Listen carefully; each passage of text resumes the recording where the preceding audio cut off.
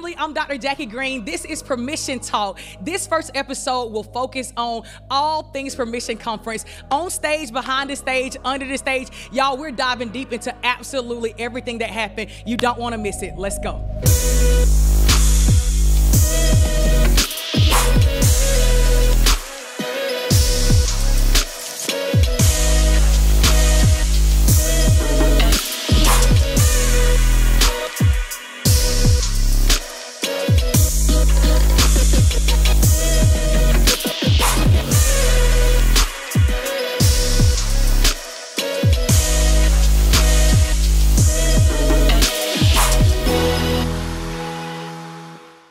So this is a moment that I feel is beautiful because it is a manifestation of prayer. And when you hear people say stuff like that, it's like, oh, that's so churchy. It's not. I really feel like this is a moment where we're pulling back the layers of women that you find on stages and they preach these powerful messages.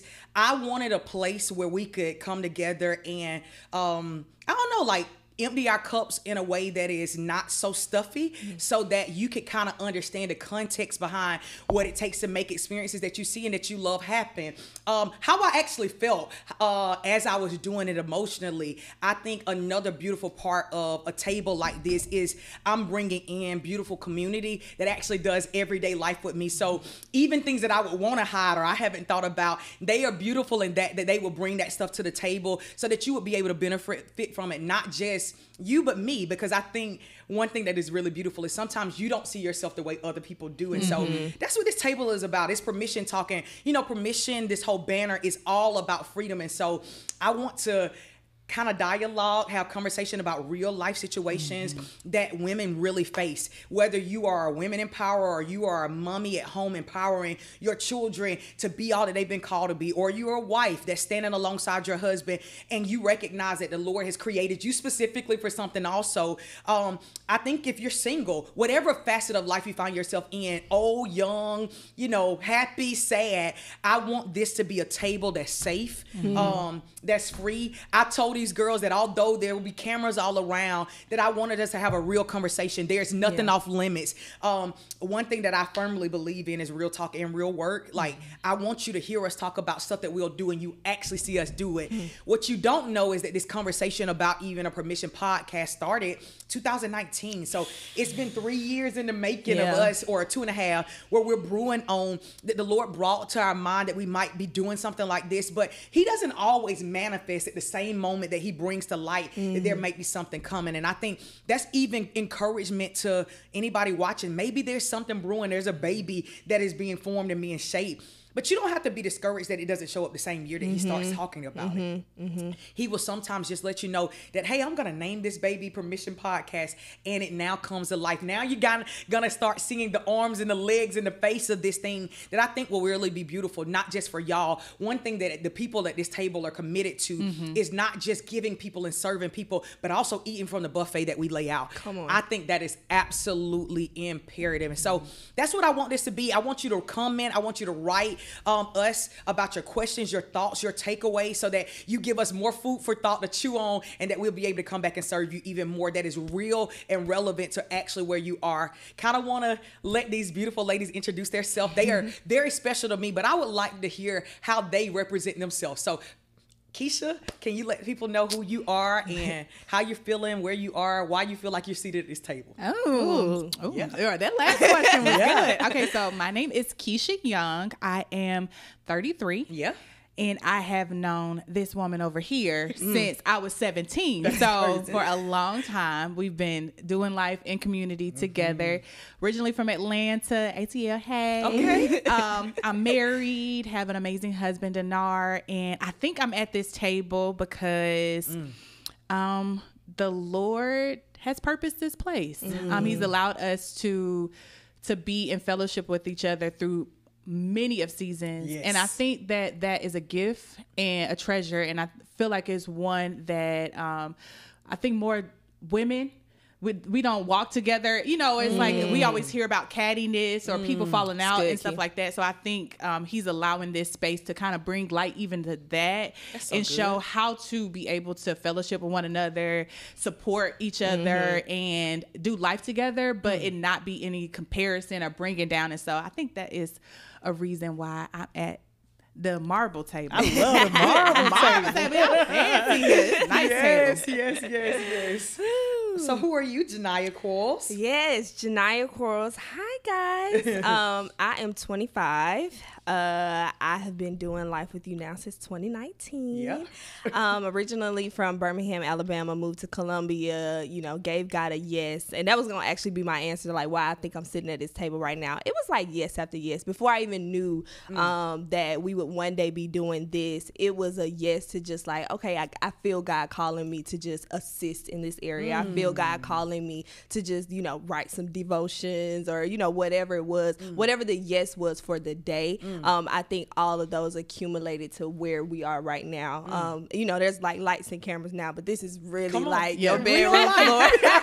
This is really like, you know, like our actual, you know, deep diving into like real conversations that we have over, you know, day after day. And so, yeah, that's me, single. Single. Very single. Mingle? Are you ready to mingle? Yes. I would have had a different answer for that probably like a month ago, but yes, I am. Yes, I am. You know, whatever the Lord wants to do. So you said something that I want to just touch on before we go deeper. You said you felt a call to assist. And some people have a hard time with the role of number two. I want you to just speak to every number 2 or 3 out there as to why it's so imperative for, if you just take the permission banner just solo, if there wasn't an assistant or a somebody to pass the ball to a number 2, how would it defeat the whole permission banner at large? The first thing that I think about is like, you know, who's gonna do it? Because you know, there's so many, you know, you see this table, you see these cups, like somebody had to order these. Come on here. Somebody What's had her to name? Her name's Janiyah. Somebody had to order these, you know, somebody had to put the flowers on the wall, somebody had to, you know, really, you say it all the time, like incubate or like really like take what we say in meetings or like these dreams or these visions, like for you to stay a visionary, for you to remain as a leader, like somebody has to like take the vision and run. And I think you have to be so solid in your relationship with God and understanding, because I think that's what makes it so easy for me. I tell everybody I got the best job in the world. Whoa. I think that's what makes it so easy for me is I'm so comfortable and committed to the fact that I know God told me that this is what I'm supposed to be doing right now. And I know that like it ain't nothing like this. You know what I'm saying? Like it's really nothing like, you know, just hearing you say like, I want to do a mentorship program. It's like, what steps do we have to take to make that happen? So if I can encourage any number 2, first you have to be sure from the Lord that's what you're supposed to be doing, because it's not always easy. There are some late nights, early mornings. You missing the earring? I think something dropped out on me. It's all good.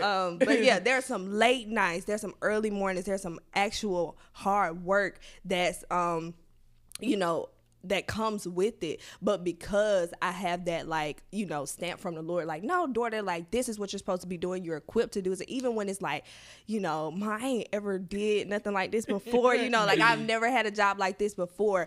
I'm so comfortable with the fact that like, no, God told me like, this is what I'm supposed to be doing. And so once you have that, any insecurity or any, you know, feeling of inadequacy, like it all goes away because like, you know, like, the Lord has said, this is my daughter who I'm well pleased, who I've called to do this in this season. And so that's what makes it, you know, a breeze for me. I love it. I love it. So we gathered to have a conversation. Yes. This is our first one, y'all. It's something special about the first. I always firmly believe that. And so what we talking about today? What y'all feeling? What y'all thinking about? Yeah. So we try to have some type of theme, right? To come together for a theme for our table talks. And this one is going to be conference. It's conference, it's podcast. It's kind of like all things new. Okay. And we want to hear from you because again, like how she said, people see the lights, cameras, and actions like, oh my God, I want to do that. But not understanding that with everything new comes greater stretch. Sure. And you was a little stretched this morning when you walked in. Stretched. Onesie type of stretch. So can you Yes. share just about like what this, even just today, has looked like for you to take you behind the scenes of little like bit more. what it takes to pull this Yeah, off? man. This morning started really early. I had to get up at 5:30 because I understood that if you wanted the weave to not be greasy, you gotta wash it, right? Wash your weave. So I got up a little earlier than usual. I usually get up about 5:45. I gave myself an extra 15-minute buffer, get in the shower, still ended up late for prayer, and it was okay. I made it downstairs a little bit late, but I got up a little bit early to wash the weave, got myself together, kind of started just thinking about it. You want these pretty tables, but you got to actually have something to say. And I think that that's really good. Like, there are people that come and draw to these tables that are going to be hungry and thirsty, and you really actually have to have real things to fill them. And so I think that's a huge thing for me. It's a huge responsibility. Not that I own on my own, because I think that that's one of the biggest reasons why I'm not intimidated by tables like this. I'm not trying to give people stuff that I don't really live. And so I think in the same way I show up every day for you as a sister or you as a mom, I am thinking about, okay, yeah, there's going to be a camera there, but it's people just like Keisha's and Jania's that are going to need to be poured into. So I get up, I'm praying in the shower, I'm worshiping. I think I was listening to Refiner this morning, like, just Lord, burn away insecurity, burn away doubt, burn away this idea that I don't have enough. And he's Refiner. Like, if the altar is where you lead me, take me there. I want to go to wherever the Lord is. And so I'm starting there. I go down to prayer. I get into the word because the word is my compass. I know how I'm to live life by the word. And so I'm in the word. I'm doing this Bible challenge with this community of women. It's called Permission World. Permission World. Yep, plug. Place of community. So many times you're wanting to do life and you see yourself kind of up and down and on roller coasters. You need a place to exist consistently. And Permission World is a place like this. It's a platform of freedom. Over 500 women in there. And that's not to overwhelm you. It's a place to belong. It's a place where women are able to share their testimonies, find their story, but actively be accountable and engaged in different challenges to continue this lifestyle of freedom. So that's that. Join us. I'm telling you, it's a place that you will really be refreshed from. And so Permission World, I'm reading the Bible challenge that we're doing. We're in Mark currently, or we will be, I don't know, when you see this, I don't know. Essentially, in Permission World, they are doing Mark right now. So I was reading Mark's, I think Mark 9 today for myself. Well, it was really good for me. I get from there to the kids gonna get up. Yeah, I got three boys, a whole church, a husband. He not feeling good this morning. So I'm like, all right, I ain't gonna get no help with the kids. So that's a curveball. And you have to be able to to navigate that. I didn't expect it, but I'm like, all right, God, like, I got this. I gotta get weave done, Bible in, gotta get clothes in the bag, get makeup done. Makeup is 30 minutes. Okay? So I was starting to assess. I was like, okay, it's almost 7:45. I gotta get kids up, get them up. They take so long. Oh, yeah. They take so long to get out of bed, like they don't want to brush their Who teeth. takes the longest? It takes the longest for Josh to wake up. The middle child, my middle boy, I call him Poppy. Poppy want to leave his breath stained. He don't want to, like, he's like, Mommy, can I get 10 more? You can't get 10 more. No. Go to bed earlier because I want to talk all night long. So I actually, although they have bunk beds, I have to separate them on weekdays. That's a whole nother story. Like, y'all, you don't even understand all that you have to think about to just get to the next day. Yeah. I had a late meeting just trying to make sure that strategy-wise, what we're building content for makes sense. And so I had a late meeting, which got them to bed late. I'm starting to prepare. I got to pull out clothes for the day. Y'all, my kids used to do school at home, and we had the right idea to move their school to the church so that we could see them while we work.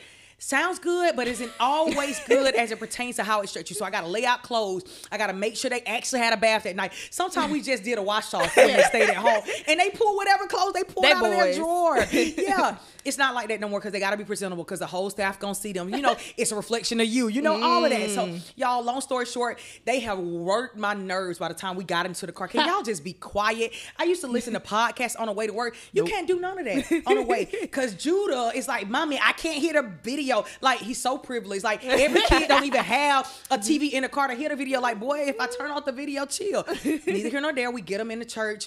mind you, I still got baking powder on my face. Yes, I got you a did. Yes, you onesie did. on. Yes, you did. And I look in the room we supposed to do the podcast in, and they got a strip of flowers. Like, you see beautiful flowers. I saw a strip of flowers. I'm like, where is my creative director? What happened? Denar, what please. happened? And by the way, the creative director is her husband. Right. So So I gotta it's look. I all gotta work together. that line of sis gonna come in a little fancy because it's her man. You know, like let me say it in a way that's polite because he's son and creative director. It's all these dynamics that you gotta work through. Like, okay, PJ, how do you say this as a visionary and a mom? Like, I'm just gonna say I'm not sure if this is the look I'm going for because I'm not trying to hurt feelings. And he gave his best, and they stayed up here a long time. So you gotta have gratitude and be willing to express truth. That's a PJ tip. It's a PJ bow. tip. I love bow. PJ tips. You gonna hear those sprinkled in. Yeah, so we drop it in, get kids to get him to their classroom. I come back. I'm like, all right, Denar, what we gonna do? He come in. He makes this beautiful look. Yeah, it worked cute. out. You know, Very and so I think that was even a lesson learned for us. We've learned how to work through the dynamic of this is not exactly what I was going for, but it not be like an indictment against your person. You know, that can get real, Very. really real. So Very. that's a whole nother side. Right, I'm like, note. that's so big in our culture, but we'll keep going. Yes. I get dressed. I go to the back. I turn on refiner some more because I was still needing to be refined. Lord, I'm tired. I'm tired. Like, Oh, I didn't bring you Starbucks. oh yeah, I had to look at assistant who ain't assisting. She got her Starbucks in the room. Keisha I had got Starbucks too. I did, but she didn't get. But see, yeah. see, responsibility. See how though. she tried to throw me under the bus? See? And they'll do that. They'll try to run you over. Neither here nor there. But I was like, sis, like, can you get me my order from yesterday? Like, can you think about me when you think about yourself? Like, you number 2, right? Like, that means you have to include number 1 in your thoughts. don't And get she it right had all the to time. like own that because she used to have a real hard time owning real like when she hard. missed. You know, we could just go down a lot of roads. Right, right, Like, right. I'm trying to stay focused. But essentially, it took a lot to get here in a new moment and still say, God, I still got enough. I know it's Thursday. I know I had this brand new way of life with the boys taking up a lot of real estate that I didn't used to have them take up. But I still believe that if I lean on you and I depend on you, your grace will be enough. And I just want to say that to the mama that's out there getting it. You single, you're working that job, you're giving your best, and there are going to be moments that he's calling you to something new, and you're going to have to rely and depend on him to have it when you don't feel like you do. It re-energized me to lay the weight down to say that this new podcast, God, if this is what you want, I'm going to hand it to you, and I'm going to let you do it through me, not try to do it myself. So that's my spiel on newness. Hey man, that was Yeah. good. It was. I think the newest thing for us, like, you know, corporately 2022 was Permission Conference. Woo. Yeah. My goodness. It was a thing. what was like y'all favorite moments? Like, let's just start there because it was a full 3-day 6 events Yes. type of situation. I'm talking about morning to night. We spent hours at this church on Yes. end. Like, what was y'all's like favorite moments? For me, it was 2. Okay. One is front facing, one was behind the scenes. So Okay. the Okay. front facing one was we were doing panel, and I was helping with hosting. Me and Lauren. Hey, Lauren. So we were hosting and bringing out questions, but the panel turned. It turned. And they ended up, we were doing like a prophetic flow moment for people who are expecting or believing the Lord for a child. And I remember a time when I would be so focused on like working that I would not have like, I put that Stopped. mic down because it's like, y'all, we not about to come out here and ask no more questions. And I went to the altar and was able to just really worship. So just the ability to take in the moment. We've been talking about that. Well, like we were able to really be in it, not just help produce it, That's so but good. take it in. And then my second moment was Friday before it kind of kicked off. It was some busy nights. We're going to get into planning in a second, but it was like long nights. I was at my end. I had ate all day my just because we God. were moving. And I ended up in a back room. Like one of our volunteers was so This sweet. really happened, Yeah, y'all. right. One of our volunteers, she was like, girl, have you ate? And I'm like, no. So she said, here, take a chicken wing. I grabbed the chicken wing. Started crying. I go into a back room and I sat there and I just cried. I cried into the chicken wing, but it was the chicken wing. into the chicken wing. It was such a pivotal moment for me because I had reached my end. And it was one of the first times that I invited the Lord into a place of where I was like, Lord, I don't have it. I like, we have poured, you know, and it's like, it's about to, and it's just about to kick off now. And, but seeing that he sent someone to feed me a chicken wing. And you had a 2 fish 5 loaves moment. I was like, he sent the ravens. The ravens to drop it. Drop off a chicken wing for me. It was such an intimate and beautiful moment with the Lord in this chicken wing in the back room before it all kicked off, being like, I got you. Like, I will pour back. I will pour back.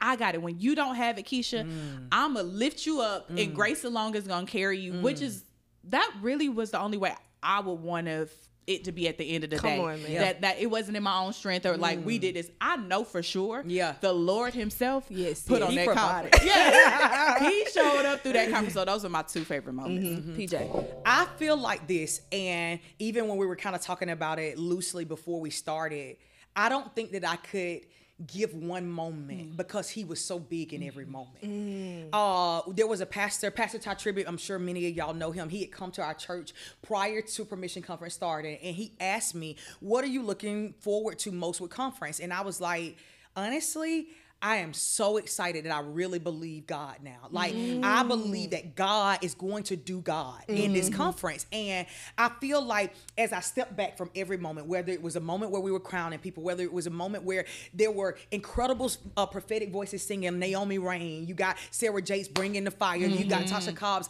Every time I stood back, I saw the sovereignty and the bigness of God, something that no man could take credit for in every moment. There were moments that I stood in session 2 where I was like, could we go higher? And he was like, absolutely, I have more. I think for me, I was astounded. That is the only word that I could give to conference at large. When I pull back and I look at the whole picture, I was literally amazed. Like, God, I can give you something so small as a yes. And you could take just a small yes of me saying, Daddy, I'll go even if I go afraid. I'll go even if I feel inadequate. And you will become adequacy for me. You will become enough for me. Like, I think that is the true undercurrent of conference at large. He's enough. No matter if it's in your marriage, if it's a conference, I don't care. And if it's infertility or whatever your thing is, he is not just enough. He was more than enough in every single session of that conference. For sure. And he poured himself out, and it was enough for me. I think so often, and I can tell you this for sure, I have labored and tried in my own strength, tried to cross every T, dot every I, and it didn't come close to what he would do when I let go. It did not even come close.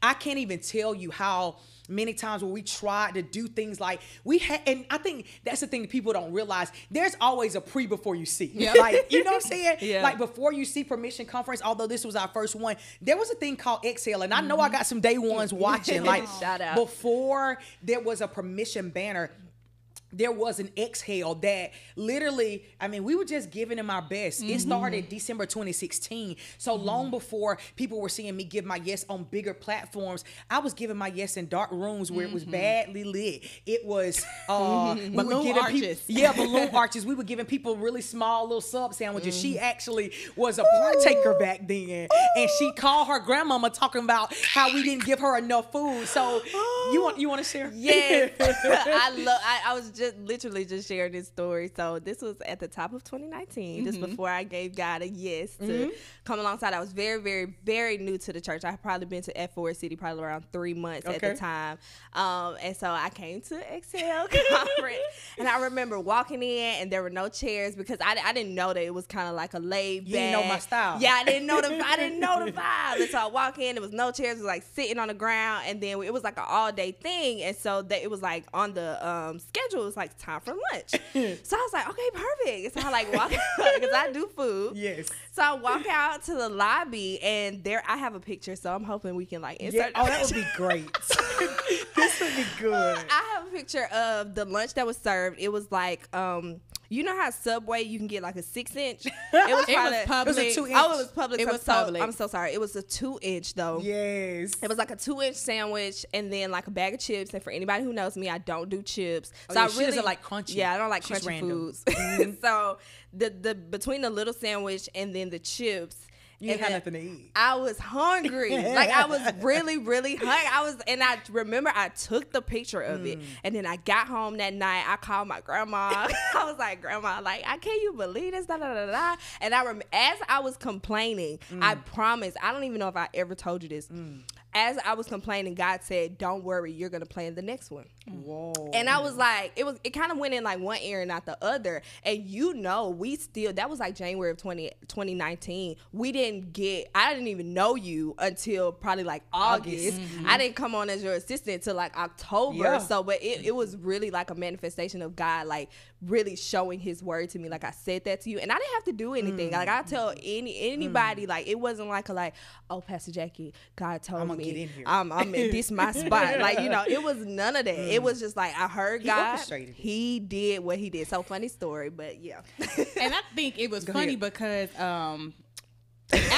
after playing it now, I think Janiyah understands. Oh yeah, most for sure. people don't realize all of the planning, all that goes into so many it. details. They just think, oh, I purchased a ticket and that's it. And, we should be able to afford this and we should do this. It's like there are so many expenses from creative to logistics to peripherals. Yes, peripherals. Okay, if you came to peripherals can cost money. Those are your lanyards and all of that stuff. And we want to make sure it's branded lanyards because all of that. So it was just funny. Yeah, we laughed about that several times during the planning process. It's so different when you're on the other side of it. And I just want to say this to every woman watching, because there are many women that won't start because they're afraid of hearing stories like that. They're afraid of the critique. They're afraid of giving their best and it not being good enough for some people in a moment. If you don't give something, they'll never have anything to critique. So you could have a moment where everybody thinks the best of you, but they have a counterfeit or a limited version of who you are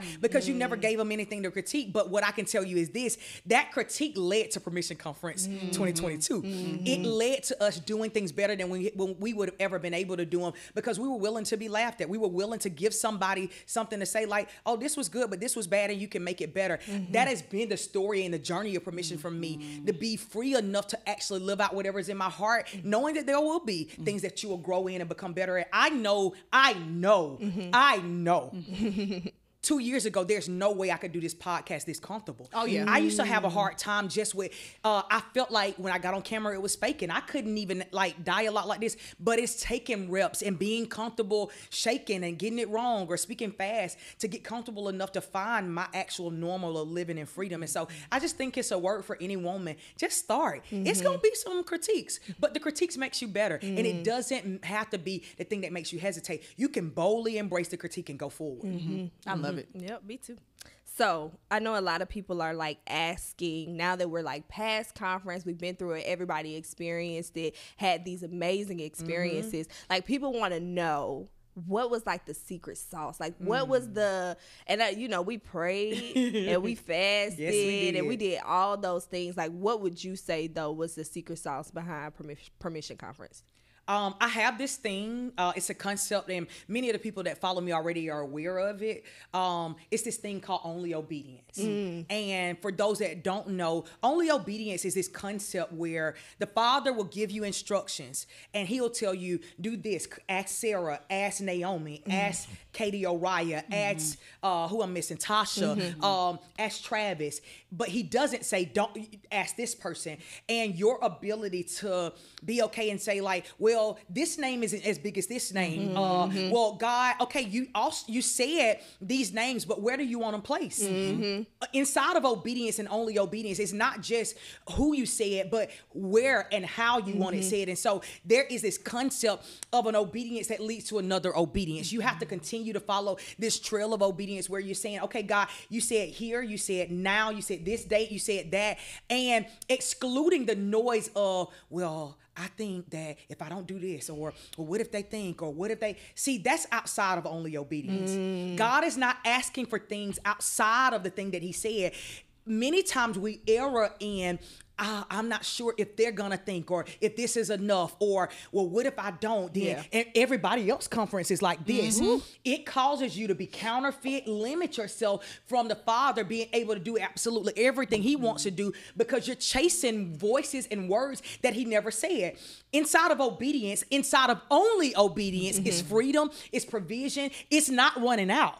Because we sometimes get overwhelmed at trying to do the thing He never said to do. He didn't say do that in Miami. And I could just say, well, doing it in my own hometown is not enough. Like doing it at our own church, like, is that big enough? Oh, it was big enough for God, because He shut this thing down. Because inside of obedience is protection, it's provision, it's favor, it's oil, it's provision. Like it's everything you need. And I believe so many women, not just with conferences, but with marriage, with children, with singleness, are wearing themselves out because they feel like in order to get a man, you gotta put your titties out on social media. Like they feel like you gotta drop it like it's hot. He never said do that. But what He did say do, He might say take care of your body and watch what you eat. He may say go your hind to church. Like He might be saying something specific to you that would lead to the exact place that your man is found. But you already have constructed in your mind that culture says you have to do it like this, and you missing your man, and he can't find you because you don't look like what the Father said, because you don't live inside of only obedience.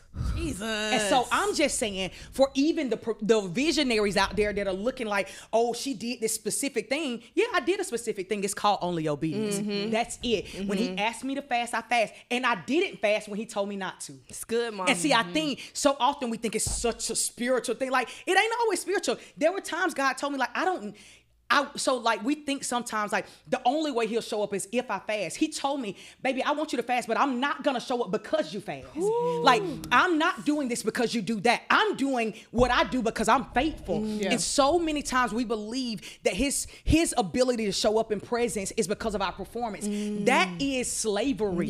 That is not daughterhood. Because I'm gonna tell you this, there's nothing my children have that I won't show up for without them doing a thing. If they're there, I'm there. And that's the thing that I think we get wrong so often. If you show up, He's showing up because I'm royalty. I'm daughter. And He wants to do His best to show up through me. And I think that we count ourselves out, or we perform like clowns rather than reign like daughters, because we don't recognize that God is just God. And when we have God, we have daughterhood, we have safety, we have provision, we have protection.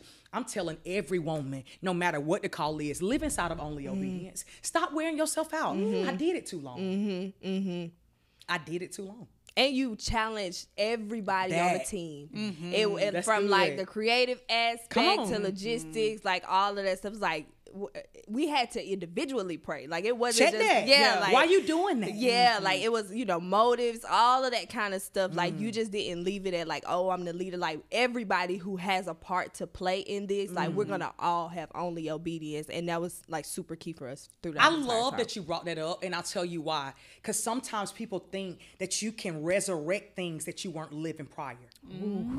Like you think that it's like only obedience is just gonna show up at permission conference, but you don't live only obedience on Wednesday. Like we lived only obedience when it was just dig deep, when it was just us three, before we had somebody to pour into. We've lived only obedience in so many other. I don't know if many of y'all remember these morning motivations. They're still on YouTube. They're not the best, but I'm okay because it taught me only obedience. I had people that are sitting in this room right now that are producing even this, that get to see me live in another level of confidence, because they challenged me when I wasn't confident that, Jackie, what you have to give is okay. And if you go shaking, it'll bless somebody. And the more you give it, He'll perfect it. And I'm just saying that to say, don't try to resurrect obedience or only obedience in a moment where it is pivotal if you're not living in what you eat, what you wear, when you go to bed, when you do it, and how you show it for your family. You have to use and work that muscle for God to be able to use it in a time that's pivotal. So. Yeah, absolutely. What you got, Key?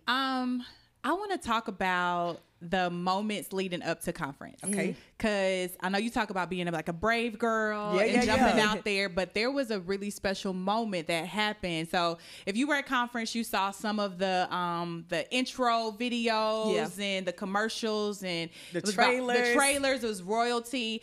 But that was something big, because it wasn't just shot in our backyard. Come on. It took a whole production to put on. But can you bring them into that moment that I believe believe help to free you and just push you to this bigger space of like really stepping into a next level of like this is who I am, and owning that space and all Like of a that. key turn. Like it was something. It makes me almost want to cry because it's so real, right?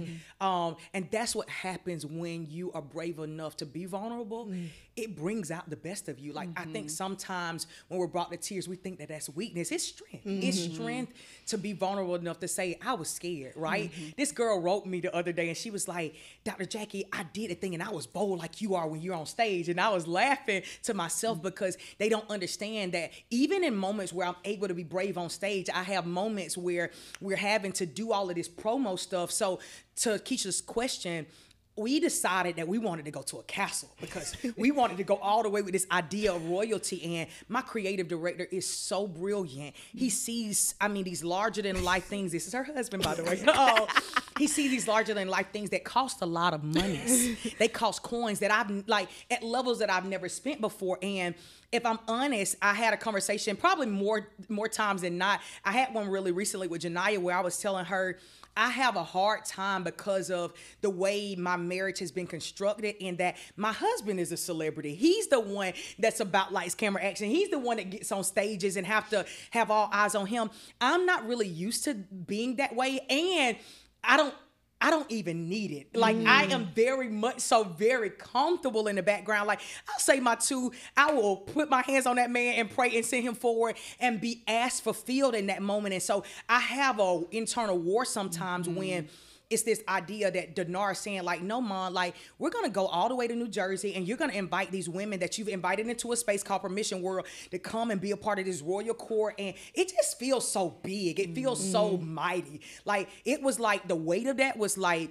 okay, not just the coins, because y'all, it was several thousands. Let me just say that. Real coins. And if this doesn't go well, or we don't give our heart to really stewarding this well, it's going to be a lot of money wasted. And I'm really big about stewardship and not wanting to waste, money. And we get there and he's asking me questions like, Mom, like, are we going to do this? He has to give these people at the castle a final say if we're going to go. And God is so sovereign in how he will force us beyond where we are. Because I'm telling y'all, like, I don't really like the whole light camera action. We're going to travel all the way to Jersey. That means we're going to take buses and SUVs and people gonna do all this for me. A little too much for me, a little too mighty for me. And God is like, you're gonna do this. And the moment where I had to give Denar an answer about going to New Jersey, I would say two of the major voices that kind of championed and pushed me like, girl, come out your nest and fly, is my husband and this guy named Pastor Matt. Y'all are hear it. I talked about him in conference. He's like, those two really, they kind of like thorns in my side, always pressing on,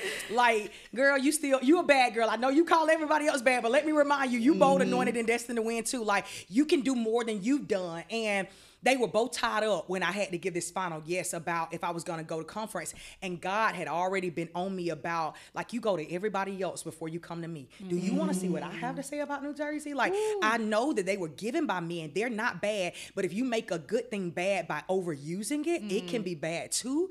That's good, I was sitting on that bed, Key, and I was like, Jesus, PT don't play about money being wasted. And if I get out here and I don't do good, I was going to feel like a failure. And my husband is hard on me. Like, although he is a coach and he's a champion, the man of God expects excellence. And I don't say that in a bad way. It's good because he calls me up and he challenges me to give my very best in anything that I do.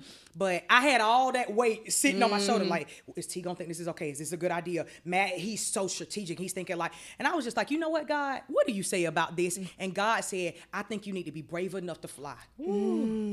I think you need to be brave enough to finally take the leap. And I did. I jumped out of that boat. And when I tell you, it was one of the most profound moments, even beyond what you could capture in a video.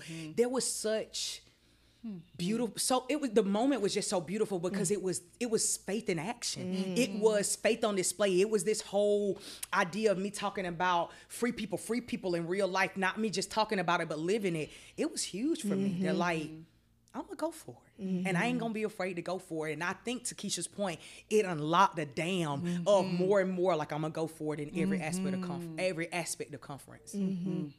That is incredible. And I'm thinking too, like most of the girls in that video, that was her first time meeting them. Literally. Like it's so many details. So many around. layers. Like you were sick too. Oh, yeah. I was bad sick. Bad sick. I had gone to the emergency room. They had to give me IVs. I didn't think that I was going to make it. And the enemy's really, really strategic about that. There are moments where he will try to punk you out through hell, through, just intimidation. I had to grind in and say, like, no, I didn't gave this yes, and I'm going to keep this yes. And even if I have to allow the Lord to empower me, and yes, taking my health into account, but like, team, I'm going to give my best to show up. And it was like up until the hours right before, my team was on standby, just like, are we going to be able to pull this off? Even in a moment of feeling weak, having to look back to the Lord and say, Daddy, you promised, like, can you heal me also? Not just help me give a yes, but can you heal me in the middle of it? And he did.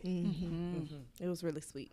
It was. I want to dig into your glam squad. Oh man.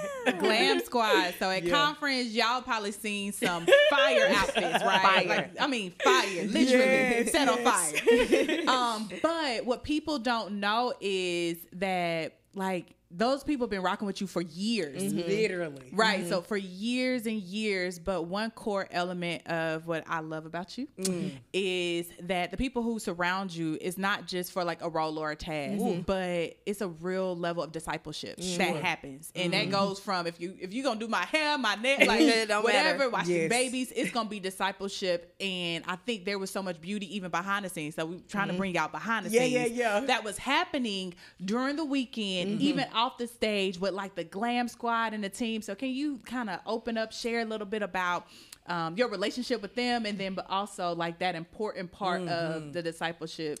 So I love that the Lord does everything on purpose. Yeah. Even in 2016, when we're starting the church, we're at we're at a college and we're starting out small, just giving them our Mondays, these Monday months of worship kind of thing. And there's this little girl, and she basically gets the courage to come up to me. Her name is Shaquante Spencer. She goes by Style by Celia B. And she was like, the Lord kind of prompted her long before we're on platforms. I mean, PT had a platform. My PT, I call Pastor Travis, which is my husband, all that. Just want to make sure y'all are on the same page and tracking with me. She's like, hey, do you mind if I try out styling you? Now, mind you, she's actually never styled before, but she feels this unction that she wants to use something that she feels the Lord has placed in her.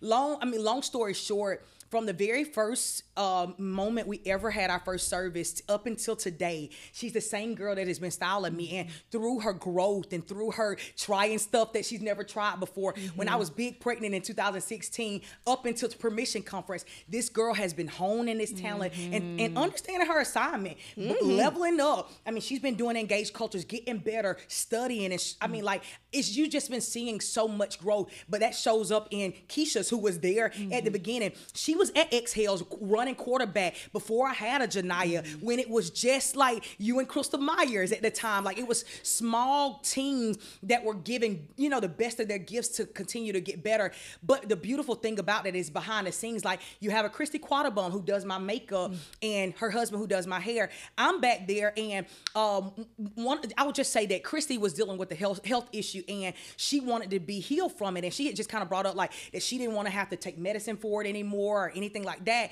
And I just told her in this moment, like as we were in New Jersey and we're preparing to get ready to go out to do ministry, to do this trailer, let me help you understand that ministry is in every room. It's not just on platforms. Yeah. Like, we're going to stop right now and we're going to pray for you to be fully healed from this. And it's important for me to say ministry is not just on platforms. It's in every room that you go in. And so, I'm pouring into them, reminding them who they are, like that you don't back down, that we can be healed in rooms like this even before we go out and lay hands on masses. I think that you do a disservice to people that you're in closed doors with to show up and be something that you're not in rooms with them alone. Like, if I'm not really a real sister to you that says, no, Keisha, there's more in you, which we've been talking about a lot this month. Like, no, ma'am, like there's more. Like, you're going to give more. Like, the Father sees greater in you, and there's a dam that's going to break. Like, I do you a disservice to go minister to thousands and ask you to stand beside me and do that for thousands that I won't do for you first. Like, that'll never be our story. When you lock arms with me, me, it'll always be because I did it with you all first. And I think that is why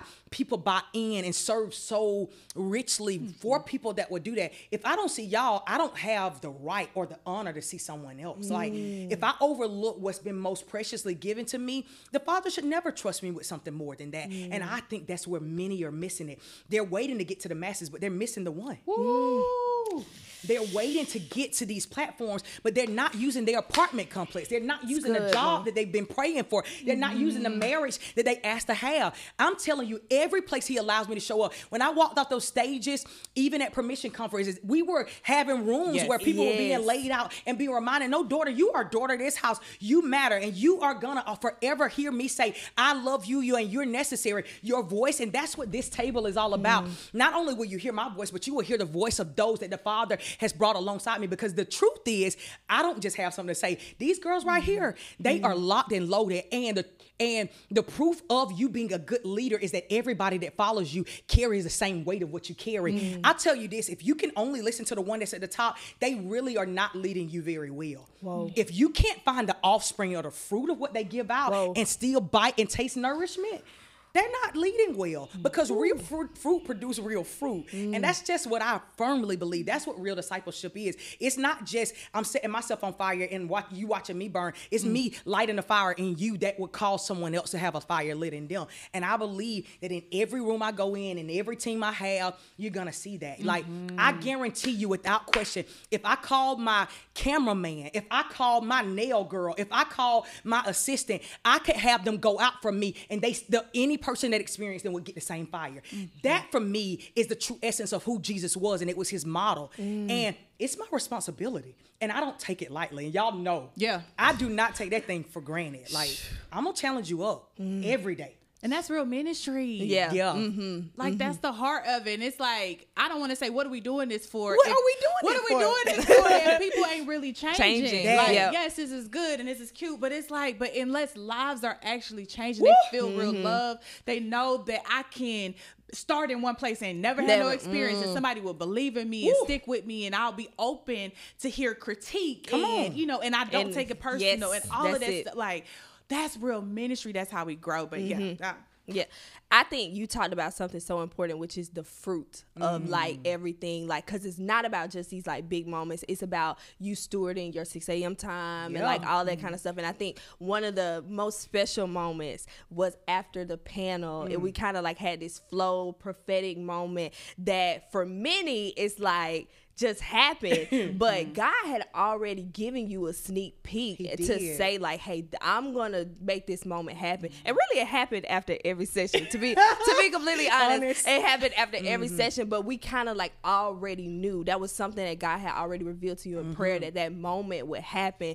And we had tried to schedule it in. Like, we had reworked. I mean, so many people were asking like, where's the conference schedule? Like, we still praying about it. I love it. We're still waiting on the Lord to download what this thing's gonna look like. And so we had tried to like put it like, okay, we're gonna do this, and then that's when that moment is gonna happen, and but it ended up happening after the panel. Right. It ended up happening after. I want you to talk about that moment a little bit, and like how God kind of like led us there, even like, prior to conference, and then in the moment what it felt like. My husband says something all the time that I feel like is so fitting for your question. He says, if you see it for the first time in the natural, you're late. And I think that was such a proof. Like, I think as you steward your time of getting with the Lord, you asked about secret sauce, I think earlier, like, the secret sauce is creating space to actually go before the Lord, to kind of like, okay, Daddy, you said conference, but continue to obey in going back. Like, what is this going to look like? What do you want this, like, how do you want this to flow? And he kept telling me, like, at the conference, I'm going to take this thing and I'm going to do something. But like, you will rationalize, okay, God, like after a panel, that's like the moment it's going to be chill, and we're not going to really go there. He's like, oh yeah? Like, says who? Who told you that? And I think we have to start confronting all these things that we've said. It can't happen like that. As we do our best to steward and try to make a plan and make a schedule, being so open to the things that he showed us in visions and say like, I just sense that he's going to do something like this, and we're not going to force it, because I hate things that are contrived and you have forced it to be a win. It's not win if you make it happen. Like you want God win, right?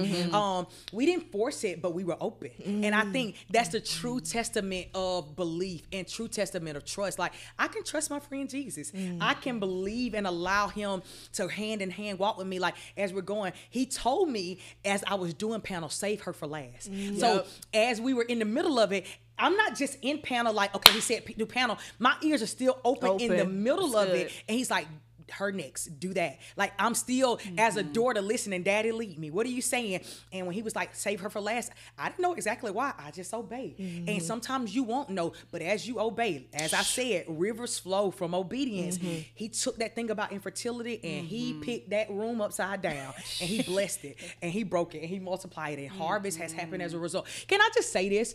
I believe that there are going to be so many permission babies next year. Like by this time next year, I really believe that that moment was not just a hype moment. I believe, to Pastor Keisha's point, real ministry brings about real change and real fruit. And there were some wounds that were closed that I really believe with all my heart will be open. And I will continue to believe it as if it was the first time I ever believed it, that God is going to do what he promised. I believe that every woman he made a promise that they would carry a baby, including this one, that there will be a baby that will happen. I believe that with all my heart. I do. I firmly believe it. And it's something about when radical women get to believe together, something unified together. He declares it. Where two or more are together in his name concerning anything. Can you process that? Like concerning fibroids, polyps, concerning endometriosis, concerning sperm counts being low. Like anything is included in all of that. He can take whatever he wants to and do whatever he wants to. And I pray that every woman out there hear me when I say that. He can take anything if you believe.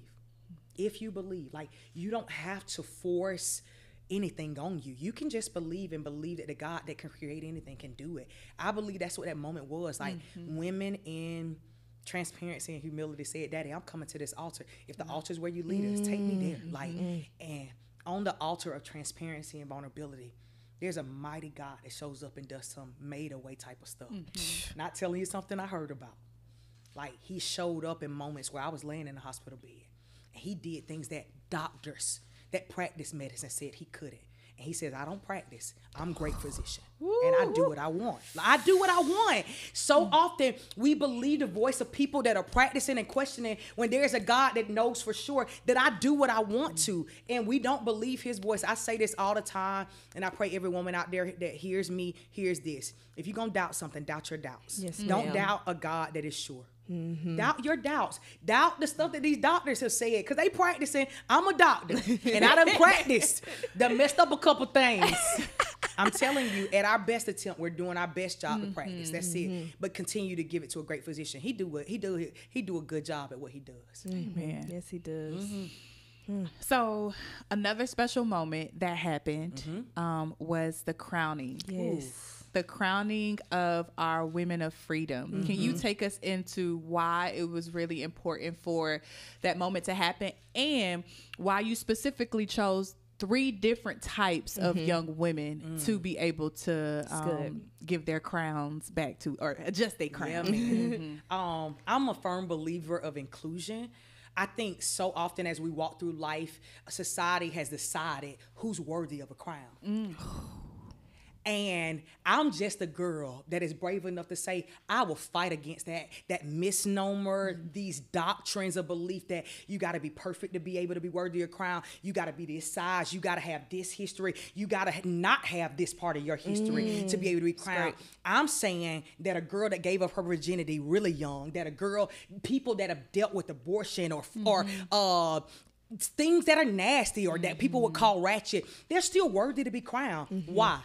Not because of specific letters behind their names or letters before their name. Not Mrs. Come on. Not because they are DMDs or MDs. None of that. Great, not because they dress a certain way or they have enough money, but simply because there was a God who said they were valuable enough for him to give his life for, that he went to Calvary to give all that he had for them, that I'm going to echo what the heaven says. I'm not going to settle for what society says. I'm going to say that the girl that might have had a baby last month month that didn't know even the circumstances that surrounded that she's worthy of a crown. And I'm going to be the one to tell you, hey, you, I know you make the wrong choice, but when you decide to make the right choice, that in the right path, there's going to be a crown right there that was always reserved for you that I'm going to fix and put back on your head.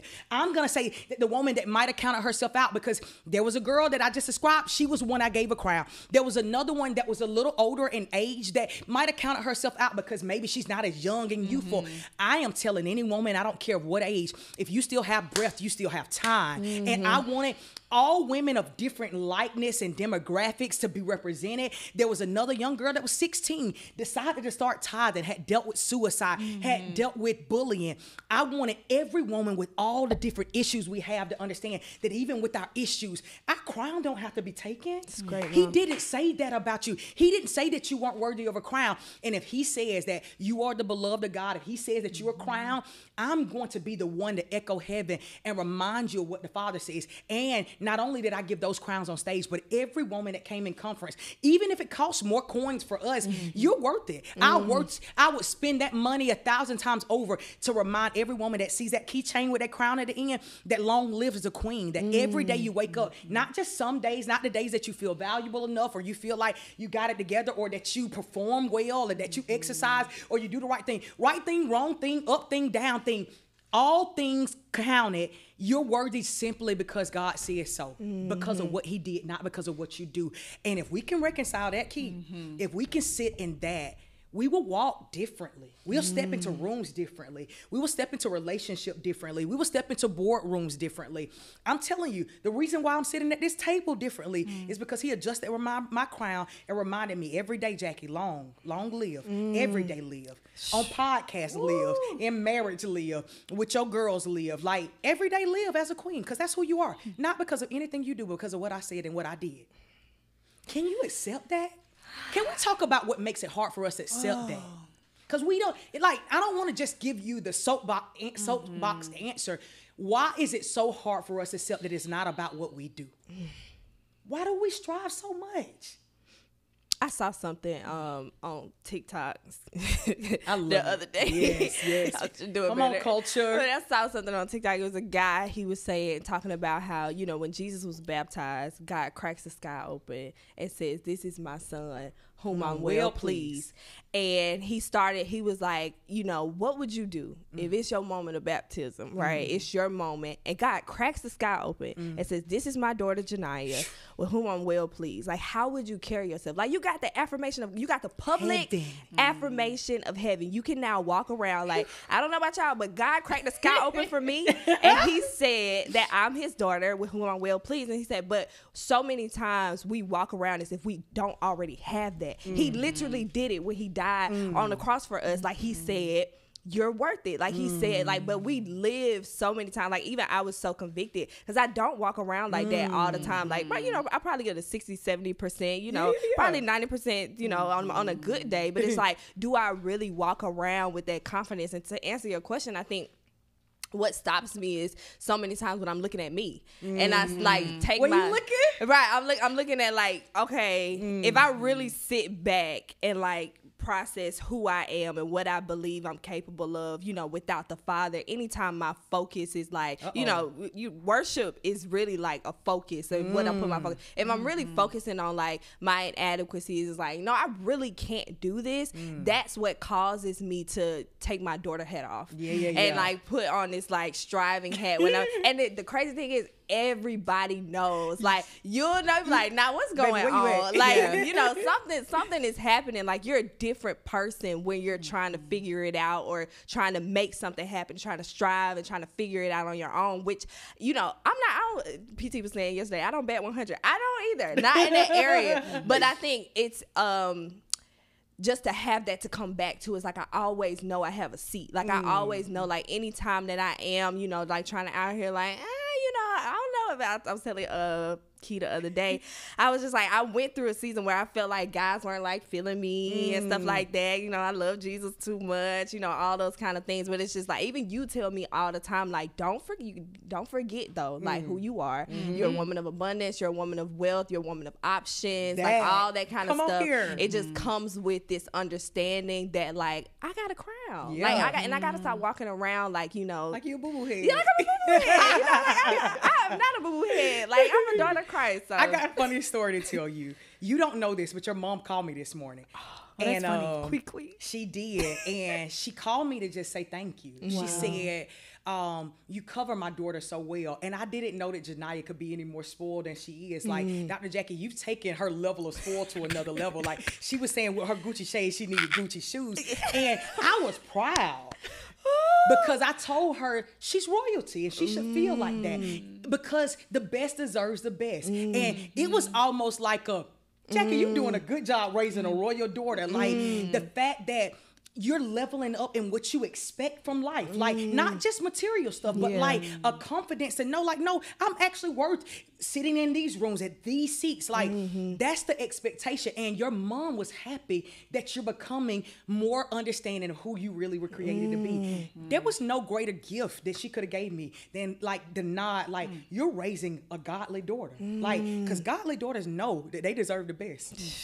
It was good. It was just special to me. Like it wasn't always that way. I'm telling you. But the more Key talked about earlier, just like the discipleship piece and like me just being exposed to your life. Like there isn't a lot of times where I'm like, I'm coming to you. I'm like, oh, I'm dealing with this. But I see how you deal with certain situations. I see how you like your first response is always Jesus. Proximity. Like, like it's just like this. It's this view of like this is not what she tells me to do. Like you actually like live this kind of stuff and by proxy, I've just become this like, you know, I got it. Yeah. Like, no, what do you got? You checked us on that.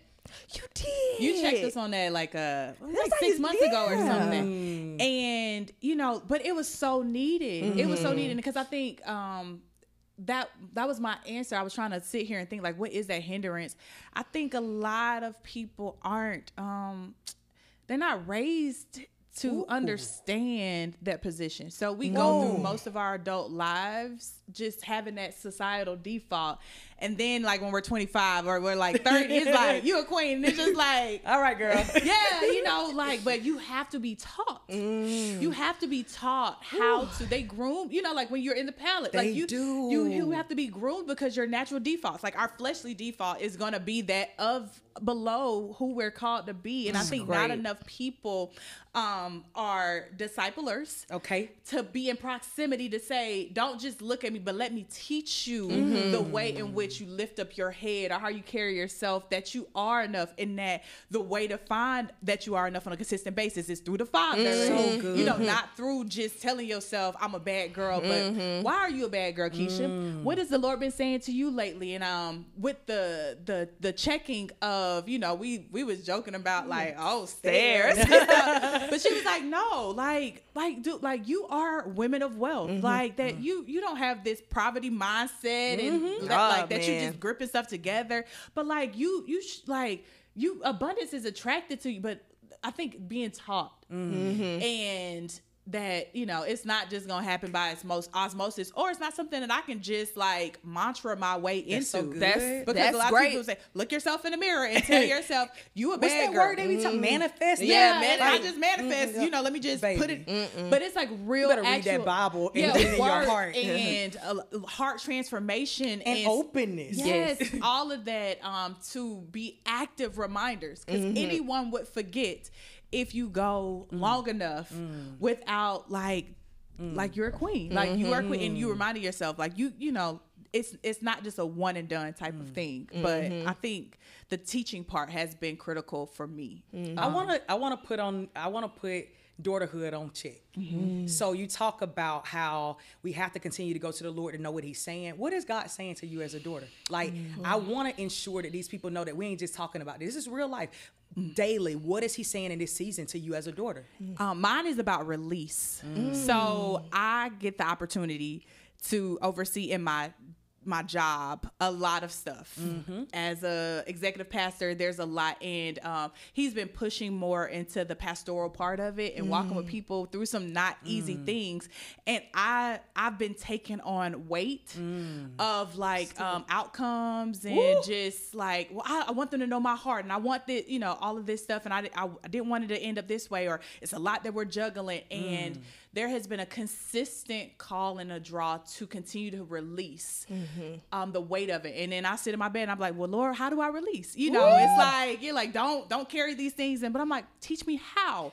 Like, I want to know how. I don't want this. This is not my desire to walk around weighted, because I understand the more I walk around weighted, like, I'm exhausted. And you've not called me to live a life of exhaustion. If you put these things in my path, then like your joy is my strength, but I don't feel strong. I don't feel energized. And so there's been this constant teaching and guiding of releasing this weight, the weight of the call, like there's weighty, but I don't have to be weighted. So that's what he's walking me through every day. Every day I'm releasing something. I love that in this moment we're modeling, not just saying, Keisha, I see you as a queen, or I love you, but there's a demonstration of love when I look you in the eye and I give ear to what's actually in you. That, I think people say all the time, like, I'll be present for you and what you say matter, but they don't listen when you talk. They don't give you an opportunity to talk. I want to champion and challenge more women to pause and let somebody else say something. And when they're saying it, look them in the eyes and hear them. Like, more than just saying, like, women in this platform are valuable. I'm going to give you opportunity over and over and over again to have something to say. And I remembered moments where I would have asked that question. She wouldn't have had nothing to say. And I wouldn't have either. Like, I'm just saying that to say, like, we weren't always here. We're getting better at stewarding moments of devotion and private time, so that in public times, this is nothing. And that's the beauty. These tables are weary when you're trying to have something. Like, but when it's just an overflow of what you're actually already spending time to do, it becomes delight. Like, we've been talking for a while, and it's so delightful because it's just a flow. And I just want to give that as a thing to carry. Like, don't want a platform so much that you don't just steward life, so that when you get a platform, you actually have delight. Platforms are weighty, to her point. Executive pastoring is weighty. Being an executive assistant is weighty. Like, carrying the load of more people and managing more is weighty. And you want the ability to be able to exchange that weight. But that comes by way of being able to exchange the weight even personally. For me, it's affirmation. God has just been talking to me about, so by definition, to affirm means to exert truth. So it's like a truth can always be there, but until you like accept it, you know, and it doesn't have to always be positive truth. It good. Could be a truth that, like, you know, God revealing like something, you know, about me, and for, you know, is my voice in this season, about like just speaking more, and I think the truth he exerted to me was that I was not using the platforms that he just already given me. Good. That he had been giving me these opportunities over the, like, even very transparently, Monday we had a permission room, which, you know, another plug coming soon. It's on the way. We had permission room with some of the coaches, and it was alongside another young lady. It was our opportunity to share, and I didn't give my fullness, and I think I was passing over the thought that this is an opportunity. Like, I was not saying, like, you know, because this isn't what I envisioned using my voice would look like that was like a real thought. I think your office the other day, I told you it was because I was in my head, but probably it was really because, like, when he started saying, like, I want you to use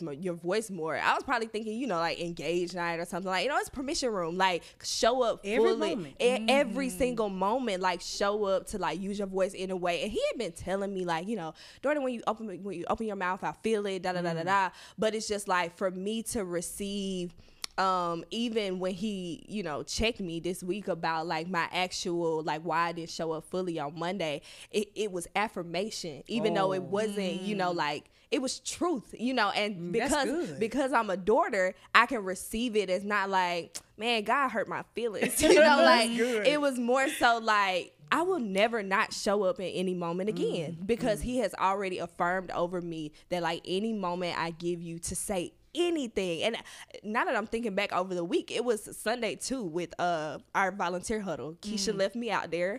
She was like dealing with the kids. Yes, I was like actively busy. She was like, I need you to hold down huddle. And I was like, okay, cool, got it. And because I had just been like filtering through, I was not focused on like, this is an opportunity. And so that was just another example of like, he's telling me like, in any opportunity, it does not have to be what you think it is. It's what I say it is in the moment. And so just receiving it and letting me affirm you as a daughter. So that's what it is for me in this season. And, you know, it was a little rebuke in there, but I received it because I'm a daughter. Yeah. I love it. I love it. And I would say just at large for this banner and what we carry for DRJG, that is the hallmark of all, like when me and Keisha were still in college, in every room or whatever he's called us, there's no room too small. I definitely received that as a gift from my mom. She is byproduct. There's no moment too small. Like, I don't care if it's one-on-one, if it's groceries, every moment that you get an opportunity to connect, you use that moment. And so I would, for some people would call, take moments too seriously because I saw every moment as a moment. And I don't pass by moments because moments make you prepared for other moments. It's great. So really good. Yeah. Amen. Yeah. This is good. complete. I think this is good. I just want to say this. I want y'all to stay in this flow with us. Continue to follow us, flow with us. We're going to be wanting to come directly to you. I don't want to pass you by or kind of hit you on the side. Like, I want you coming and letting us know what this makes you think about so that we're able to continue to hit the heart of where you are in your permission journey to be able to speak directly to real issues and real things that I think real women face. This is Permission Talk. We'll see y'all next week. Hey ladies, I hope y'all enjoyed episode 1 of our Permission Podcast, and we want y'all to stick around. So go ahead, like, comment, subscribe, share this with a friend, and make sure y'all join us every single week. And we've been talking about Permission World. So that is the community that Dr. Jackie has started, and it's over on Facebook. So go ahead, jump in, subscribe so you can make sure we can continue the conversation and grow deeper, all the challenges and things that we've been sharing. So head over to Permission World right now. Love y'all.